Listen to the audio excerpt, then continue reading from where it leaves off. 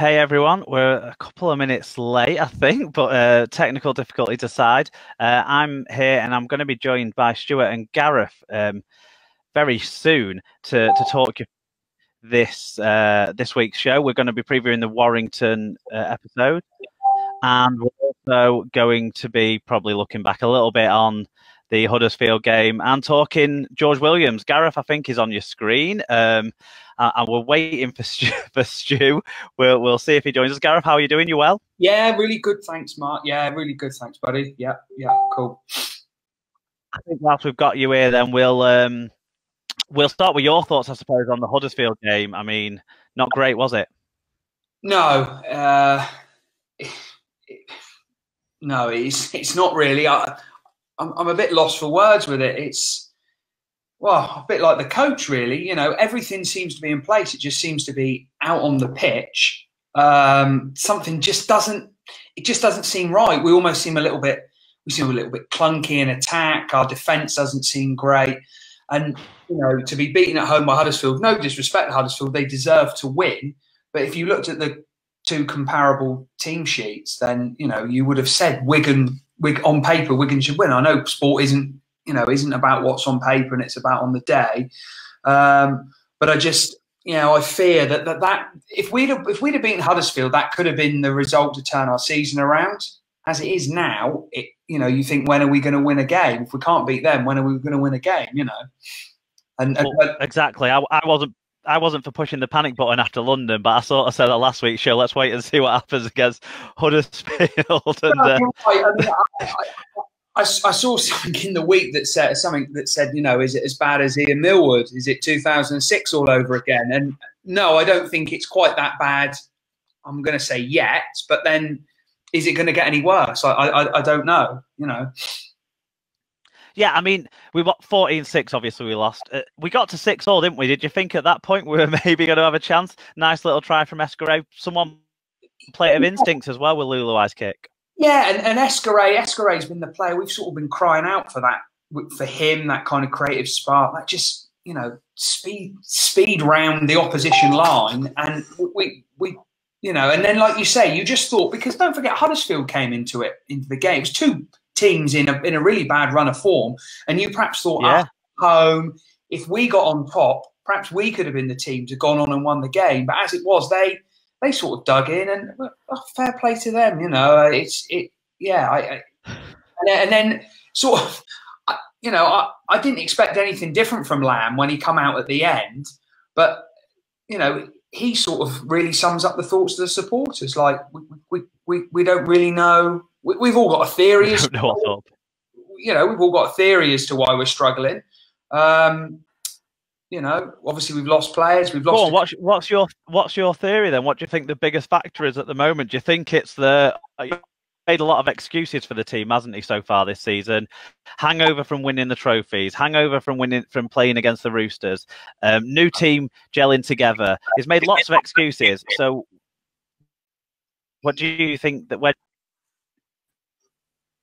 Yeah, I don't know. It's difficult. I think it's a multitude of all those factors that you mentioned there. I don't think it's a hangover from winning the trophy. I think it's the fact that you've lost key players in key areas. You've got Hardacre that's coming in that hasn't played a game competitively for nearly 18 months, and you've got a new coach with new ideas. It was always going to take time to gel. We've had a pretty difficult start as well. Playing Saints first up wasn't easy. And yeah, I just think in those tight games where it could have gone either way, it perhaps hasn't gone our way. And confidence is a massive thing in sport. If you get on a losing run, it's very, very difficult to sort of arrest that losing run. So I think it's a combination of a lot of the factors that you described there. Yeah, we had that comment there about. We had that comment there about lack of team spirit, and do you know what? That kind of showed up, didn't it, in the Huddersfield game with the particular instance that stands out. Hey, Stu, we're just talking about the Huddersfield call we were.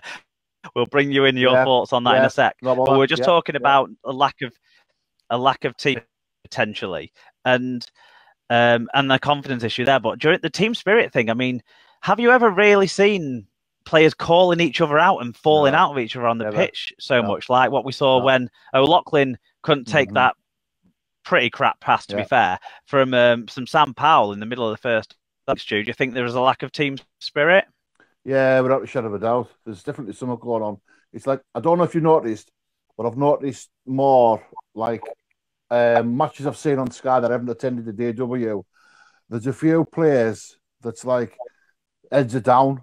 There's no respect. There doesn't seem to be the thing. Because I can tell you years ago, when I used to coach under-9s, when you were sitting talking with them kids at half-time, just a brief talk to them, all of them were faced on you talking, and there's not one. There was about 4 or 5 that had their heads down in that changing room, and they just weren't interested. And I'm thinking, come on, man, get a grip. You know what I mean? You play for the shirt. You know what I mean? Do you think? Go on, Gareth.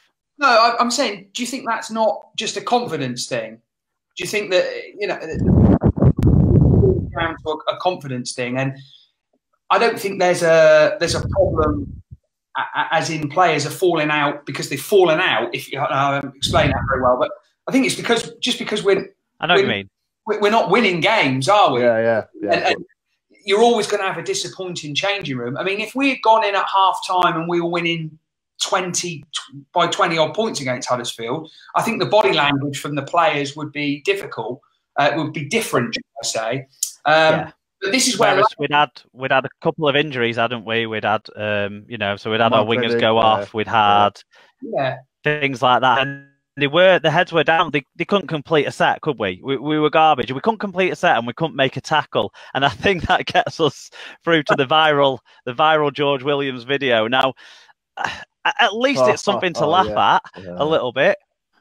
But George Williams wasn't the only person. I mean, Liam Marshall injured himself making an embarrassment of a tackle attempt. And just before that, he'd made a similar kind of shocking effort trying to stop a try. And those two weren't the only ones, were they?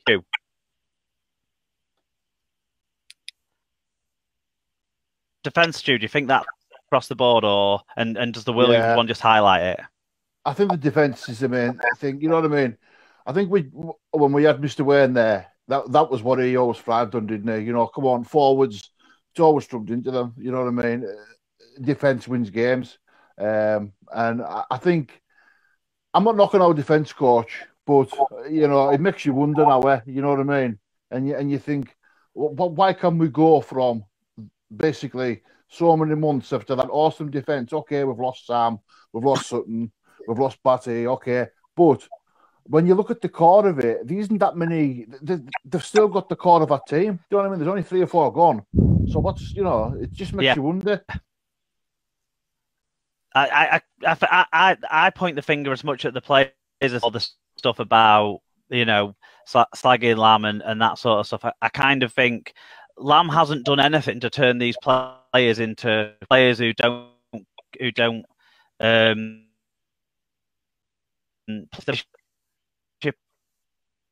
we all came across you guys. The stands was our defensive line was walking up 2 steps and then stopping, and then giving their attackers basically options.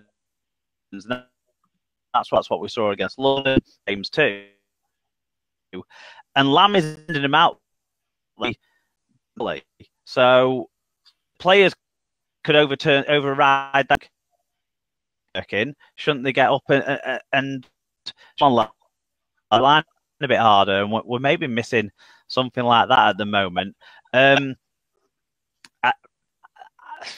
But like you said, Gareth, if Lamb can't put his finger on it, I'm not sure how we as fans are going to put our finger on it. No, and shall we move on then? Can I just add one more thing in terms of that?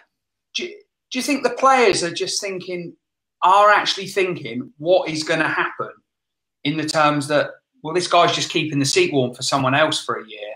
And could that be a factor? And then you have Edwards that came out and made some throwaway comments, really, wasn't it, the other day, saying, "Oh, I might stay with rugby union for another year." I just wonder whether it's just, like I said earlier, it's just a culmination of a massive amount of factors that are contributing to the fact that it's been a real patchy start to the season.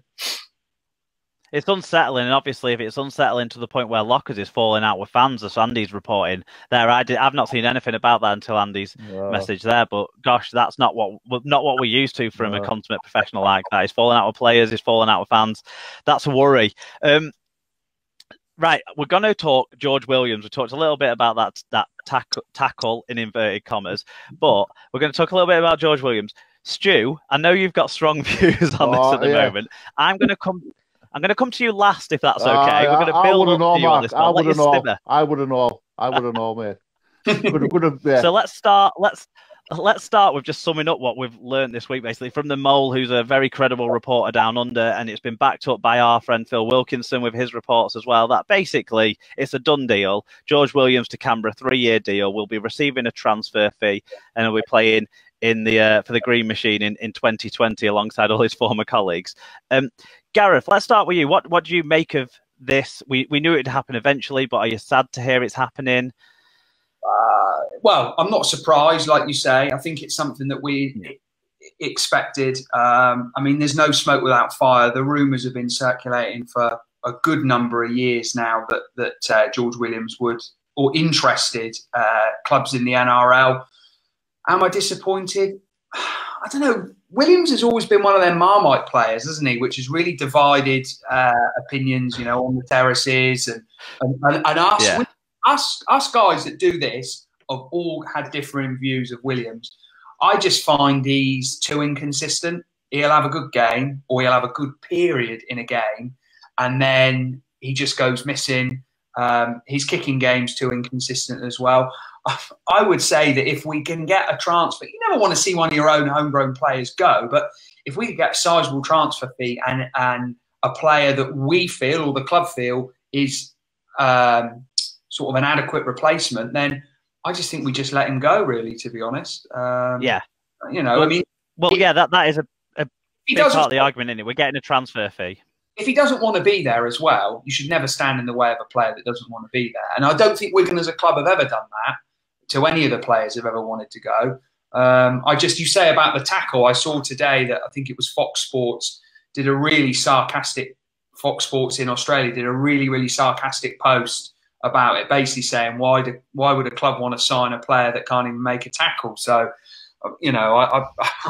well, to be honest, they need to watch every single game that George Williams has played for Wigan, because he's the best defensive halfback in the competition. And if people think he isn't, then people don't watch how many good tackles he makes in games. But anyway, so selling him now means we get more money. If we let him go at the end of this year, it will be we can get where he wants to go. If we let him go a year after, force an smaller a transfer fee, and after that there's no transfer fee and win points. So to me, one point is clearly his head turned, and even Adrian Lamb said he's not playing to his full potential right now because he's a bit all. But I love George Williams. I'm a bit different to maybe some other people. I think he's probably the most skillful and talented halfback that we've seen come through in more than a generation at Wigan. I think he's got loads of skill and talent. He's got flaws. He's definitely got flaws. He's the most talented player in the competition, arguably, but he's one of the dumbest rugby players in the competition in terms of he doesn't read the game. He only sees immediate things and reacts to them, and he's got so much skill and ability that he can react to them, but they don't always come off because he doesn't actually see the bigger picture in front of him. Kind of that's the inconsistency, Gareth. But I'm going to be sad to see him go because he's a player I've loved watching. He's probably... he ranked in the top 4 or 5 in try assists in the league since he permanently became halfback, which was the 2014 season, I think. In that time, we've won 2 grand finals with him at halfback. We've got to 4 grand finals with him at halfback. A Challenge Cup final too. I think you've got to say there's been quality produced by him over all of that time. And I'm going to be sad to see him go, and we need to bring in a top draw replacement. That's my take on it. And I've worked through this from your sort of half and half, Gareth, to my I love George Williams, to your position on it, Stu. So let us know how you feel about George Williams' potential move to Canberra at the end of the season. Right. What's concerning me, right? Everybody's on about marquee signing, right? Mr. Eric Pollard lookalike, our chairman. We know he's tight, right? Let's get this right. He's tight. He's tighter than a crab. End of. I don't care if he sees this video. I wouldn't tell the man that the match is tight, right? My concern is he'll bring Josh Woods in. No disrespect to Josh Woods. I like the player. He's a good lad, right? We'll bring him as a marquee. That's what I see. That kind of quality of calibre coming to the club at the minute. Because to me, I'm sorry, but that our chairman, if I ever see him, oh, God knows what I would do to him, I tell you. Because just lately, oh, man, honest. It's just, oh, don't no get me started. Rant, we don't want to get... We don't want you banned for menacing behaviour, but John Williams himself. So we'll talk about replacements in a second. But George Williams himself. How do you feel about George Williams? Do you think it's time for him to go? I do. Yeah, because he's getting predictable. Come on, you know what I mean. He's putting these little chips through. Do you know what I mean? And the door standing there. Oh, here we go again. George's so predictable. Williams, let's put a little dink in there. You know what I mean? Let's drop back. Everybody knows. You know what I mean? To me, it's the same thing. It's so predictable, and you can see, like, you know, where we sit, Mark. People's like so frustrated. What are you doing? You're doing the same thing again. Do something different. Do you know what I mean? What I can't understand is, right? Yeah. Do you know this Sneed? You know when Sneed does that cross angle kick? He done that once against Leeds, right? And we scored. Sargison scored. He hasn't done it since. They've done that cross-field kick. That little. Well, he tried one against Huddersfield, and it was utter garbage, to be honest. Right, and he scored. So there's the proof in the pudding, innit? You know what I mean? Stop the chips and give us some fish. There you go. Yeah, well, we've scored England and England as well as Wigan have scored plenty of tries off the back of those kicks in recent times. So it's worked a lot of times, but I get there's a lot of people that are frustrated with him. And you're speaking the view that a lot of fans think, I think, Stu, there on that one. So, thanks for sharing that different view. Let's talk quickly. We're going to get some money in. We're going to get some money in for this, the transfer fee. We don't know what it's going to be, but we know it's going to be above three figures. We can say 6 figures, sorry. It's 100k plus, isn't it? So it's enough money to pay the wages for a year or so for a good player. And Philip's asking the question, who replaces him? I've got a short list here of 3 names, right, that I want your comments on, and then any names you want to add to it. So we know that Maloney wants to come over to Super League from the NRL, and he's only recently finished playing rep games down under. He's definitely pushing on in age a little bit, but he's a high caliber player who for a year or two might just be the marquee signing people might be entertained by.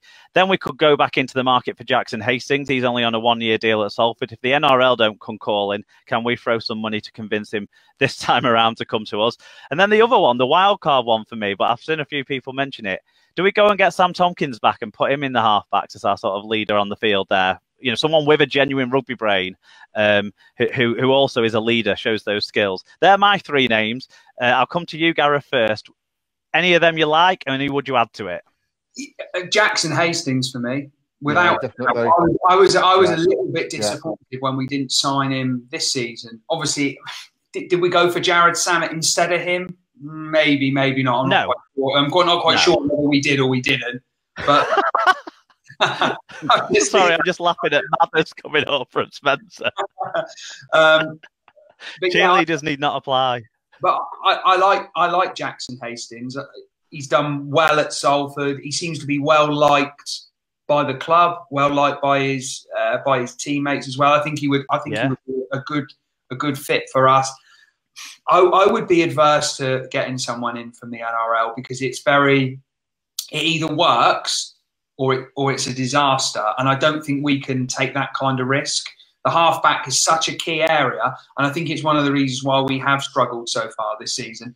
That if we're going to get someone in to replace Williams, and we're going to have a decent amount of money to play with as well, because don't forget, not only have we got a transfer fee, we've got his wages as well. I mean, he is still a marquee signing. Is that correct? Is Williams still a marquee player? Yeah, his current wages are more than 175,000 a year. Key deal, of course, it only counts 75k towards the things will get moved around that way or not. So you're basically someone, but it should be someone from Super League in your eyes. Yeah, I think so. Unless you've got someone from Australia that's played Super League and knows and has proved themselves in Super League. But I think it's very difficult to get that star player from Australia to come over and play in our competition nowadays. Fair enough. About Sam Tompkins, I think that ship sailed now. Well, we thought it sailed once before, but I think coming back for another time, I can't see that happening, to be honest. What about you, Stu? What about Danny Richardson? Hastings for you as well? No, well, yeah, Hastings. But Danny Richardson. You know what I mean? Nice wild card shout. That's a good shout, actually. Why not? You know what I mean? I don't have an answer to why not, but then again, he's a great player. There's a lot of people. Has he got the right characteristics? I'm not sure. Well, there's a lot of people that I know. They've all keep saying to me, "What about the kid from Auckland Warriors? What do they call him? Sean Johnston, yeah." And I'm like, no, I wouldn't. You know what I mean? Don't get me wrong. It get bums on seats and it maybe fill DW a bit, but you know what I mean. I don't think if it was me personally, it's like Gareth said, Jackson Hastings, because I don't know if you seen the match against Catalan. The man was brilliant, honest to God. And Sam, no disrespect to Sam, I like a good lad and that, but it made him look like a kid. He's just everywhere. He was organising them. He was pulling the strings. It was great. That Jackson Hastings, and you just think, look what he could have done for us. You know what I mean? But fair enough, yeah. The worry on Richardson is kind of is on the outer at Saints. Why would we take a Saints reject almost? It's already put him under pressure to fail from We've done it with Gary Connolly. Listen, we've done it with Gary Connolly. We've took Joe Greenwood. So come on, you know why not? Give me a go. I think Greenwood chose to leave them, and Connolly, we paid a big load of money for it. It was a bit different circumstance than him not getting in the team there. But I take what you're saying. I take what you're saying, definitely. And if he turned around to be our version of Sean Long and gave us a load of success against them for years to come, then we'd all take that, wouldn't we, boys? Oh, definitely. Right, let's talk Warrington game. Warrington game. Sorry, that's what we're here to talk about really as well. Selection issues. Let's start with that. Tautai's got a 3-game ban. We've also got Marshall. He's out for up to 6 weeks. I'm looking at my sheet of paper here. Manfredi and Powell, they're both out short term, a couple of weeks, maybe up to 4 weeks for those two. But we've got Greenwood and Sargentson back in. They're the big injury returns from last week's squad. Partington and Davidson, they're in the 19. Stu, I'll come to you first. I think there's a couple of selection questions, isn't there? There's who gets the second wing spot opposite Davies, and there's who starts at scrum half alongside Williams, isn't there? So, who do you choose there in those positions? Well, me, I would stick Sam at dinner. I know a lot of people are like, oh, what you on about? Look at, give him a go. You know what I mean? We're not hiding to nothing, aren't we? You know what I mean? We're not hiding to nothing. So I'll just stick him in, give him a go. If he's rubbish, fair enough. We know we're gonna whatever. But if he's brilliant, that's the game to do it. You know what I mean? We're not hiding to nothing, aren't we, at the minute? So just put him in, give him a go. Put Tommy at number 9. Fair enough. You go. Yeah. What about you, Gareth? Let's talk wing. Who would you have in there? Because there's been conversations about having. It's basically between Eskeray and Hankinson to get that final spot in the back 5, isn't it? So where would you go with that? I really don't know, to be honest. It's really difficult. I've just seen that come up on the screen there. Bullock on the wing. You know, it's not a bad shout. You might defend a bit better than what we've been doing. I would say that the back issue isn't as much as the half-back issue. I'm with Stu. I think Samet should play.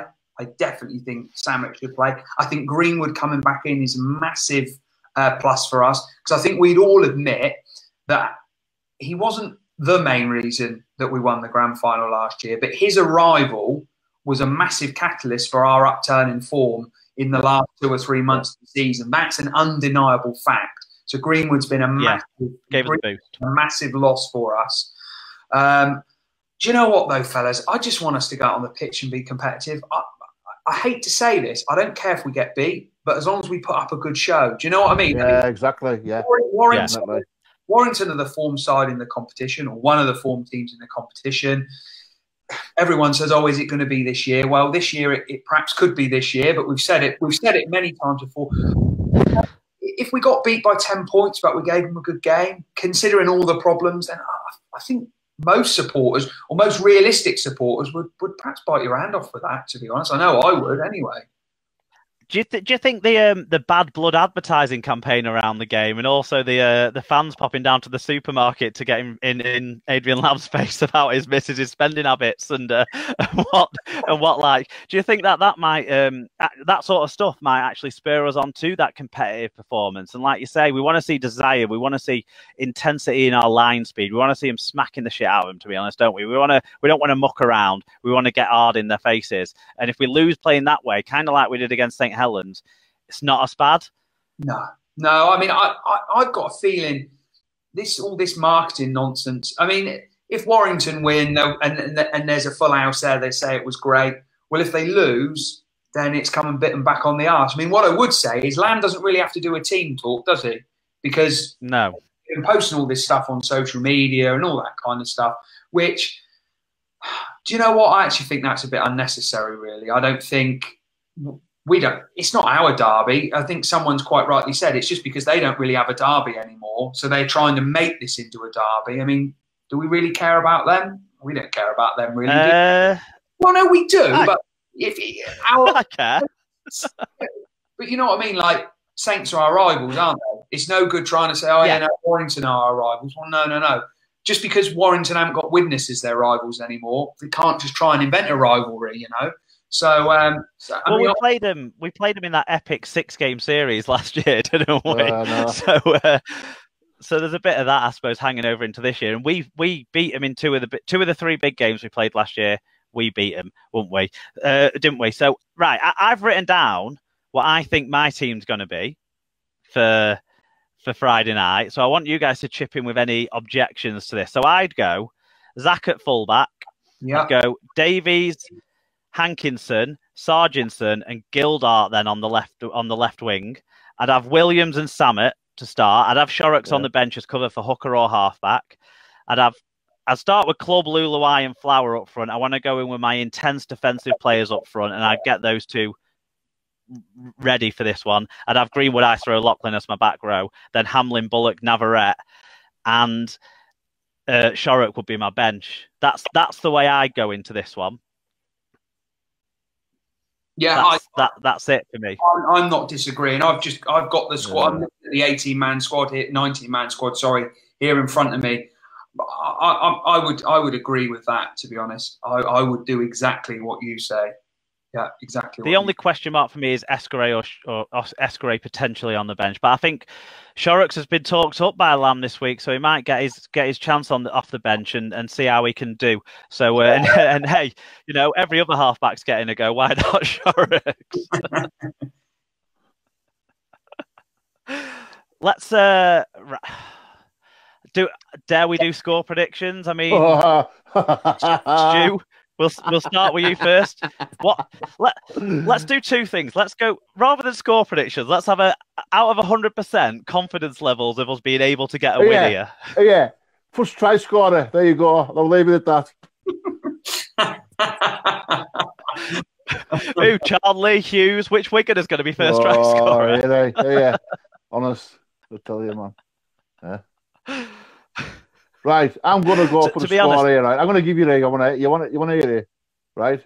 Yeah. Warrington 50, Wigan 25, and no Matt McCauley, no Navarrete drop goal.